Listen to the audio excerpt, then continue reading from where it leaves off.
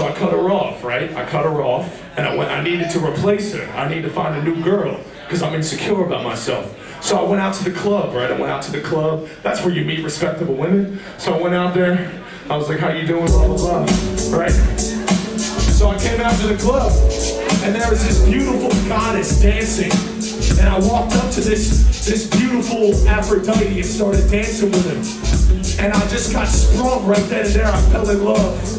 And I looked right into her pretty green eyes, and I said, she said, I said,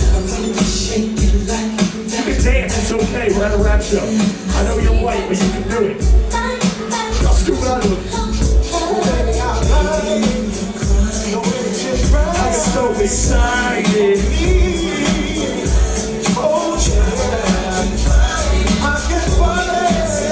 It was the best ad-lib in R&B history. So there you go.